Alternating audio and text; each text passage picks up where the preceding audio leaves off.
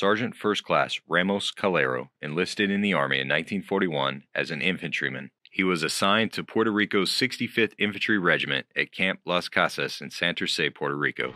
Upon the outbreak of World War II, Calero was reassigned to the 3rd Infantry Division and was sent to Europe with the 65th. He would later fight and serve with the 65th in the Korean War. In 1945, Ramos's company was in the vicinity of Colmar, France, and engaged in combat against a squad of German soldiers in what is known as the Battle of Colmar Pocket. Calero attacked the squad, killing 10 of them and capturing 21 shortly before being wounded himself. Following these events, he was nicknamed One-Man Army by his comrades. For these actions, he was awarded the Silver Star. During the Korean War, he returned to the Burinkineers and fought in Busan, Korea. In Korea, the Burinkineers played a vital role pushing north. They also protected the perimeter of Hungnam as the 1st Marine Division arrived after a fighting retreat and helped with the evacuation of the area. They later traveled to Seoul to drive away the Chinese 149th Division. Calero later retired from the Army in 1962.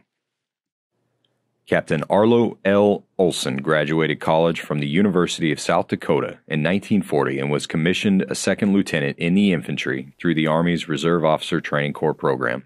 On October 13, 1943, Olson began to lead his men in a drive across the Volturno River in Italy under heavy enemy fire.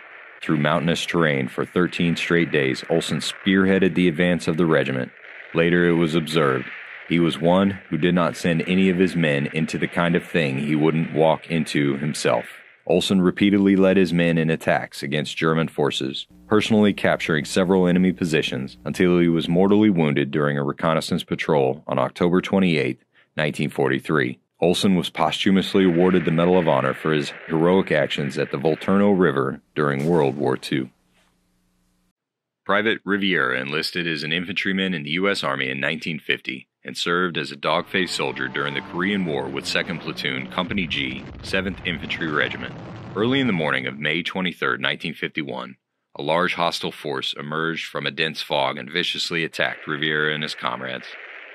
Riviera responded by firing his weapon until it jammed.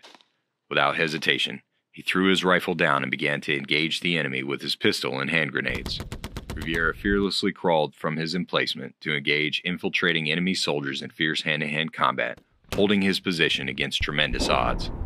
He inflicted numerous casualties on the enemy until he found himself without ammunition of any kind except a single grenade.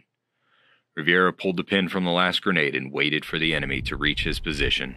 As enemy troops left inside his bunker, Private Riviera activated the grenade with the full knowledge that it meant his almost certain death. Riviera, severely wounded but still alive, was recovered with 4 dead or dying enemy soldiers around him. Riviera was posthumously awarded the Medal of Honor by President Barack Obama on March 18, 2014.